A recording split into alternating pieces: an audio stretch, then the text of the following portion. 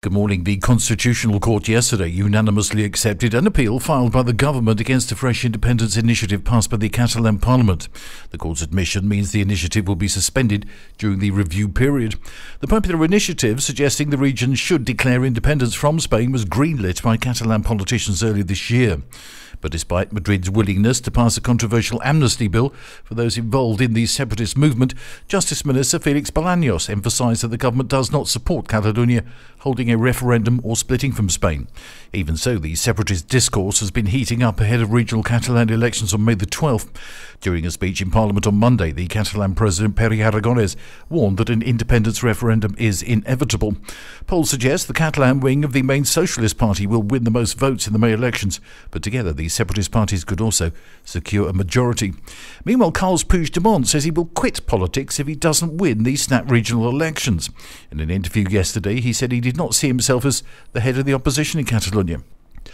The government has begun the process of eliminating the so-called golden visa scheme, under which foreign investors are provided with fast-tracked residency. At a cabinet meeting yesterday, ministers agreed to end the awarding of the visa, which can be obtained in exchange for buying property worth €500,000 or more. The visa scheme was created in 2013 by the Conservative government of Mariano Rajoy. It was seen as a way of attracting badly needed foreign investment in the wake of the Eurozone crisis. A total of 6,200 visas were issued until last year, according to the organisation Transparency International, although other sources put the number higher. According to the organisation, nearly half of the beneficiaries were Chinese. Russians were the next most numerous recipients. Police seized more than 16 tons of cocaine concealed within hundreds of bags of boiler fuel pellets and made 5 arrests, disrupting a multinational drug trafficking organisation. A joint task force of national police, customs and tax agents seized the narcotics belonging to a drug trafficking group whose members utilised hydraulic presses to fit their product inside the tiny pellets. Among the 5 arrested were Albanian, Dutch and Lithuanian nationals.